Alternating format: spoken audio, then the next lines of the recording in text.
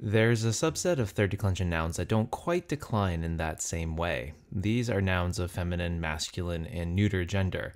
But because of the prevalence of the I at the end of their stem, we call them, well, the third declension I stems.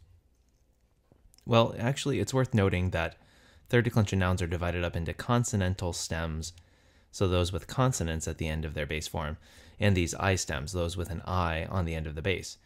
You see, the 5 different declensions in Latin are based around these vowel stems. The first declension is for A stems, the second for O stems. Their nominative singular was originally an os. The fourth for U stems, and the fifth for E stems. And so this leaves the third for I stems, and for, well, the lack of vowels, the consonantal stem. What is traditionally taught as the regular third declension ending, the blank isema, ace ibos, acebos, well, these are really the endings for the consonantal stems. The I stem endings are slightly different. The good news, well, not too different. And you can get by reading Latin if you don't really differentiate between these two. From my own experience, it seems like many of the most common third declension words, like dux or tempus, are consonantal stems. So here's how to determine if a third declension noun is an I stem. There are 2 groups, and I'll deal with each separately.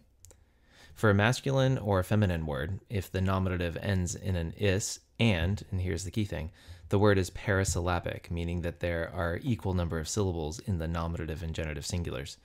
So here's a word, ignis, meaning fire, and its genitive is, well, also ignis. This is masculine, and there are an equal number of syllables, 2, in the nominative and genitive. So is hostis, which means enemy, and turris, which means tower. But phlos is not, because it doesn't end in an is, and it isn't parasyllabic. Its genitive is 2 syllables, floris. Neither is rex.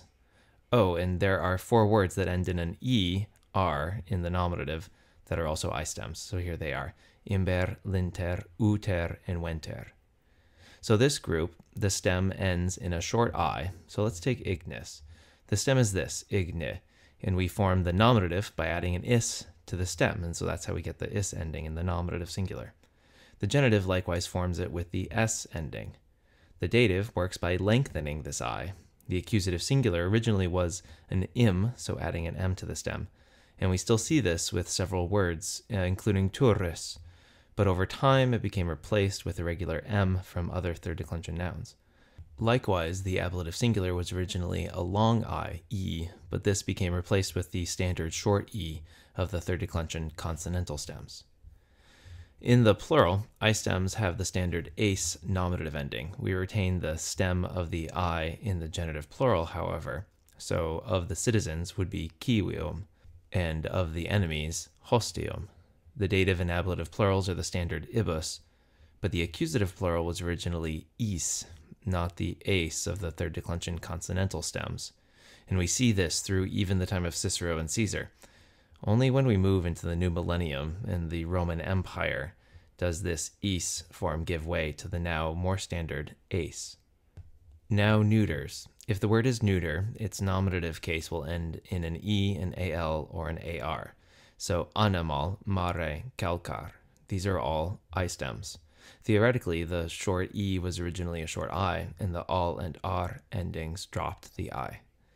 So we see a lot of the same changes in the singular for these neuter words. Keep in mind that neuter nouns repeat the nominative and accusative. In the ablative singular, the long I is retained, so it isn't in the masculine, feminine I stems. And this will help us with our words like mare. The ablative is mari, not mare.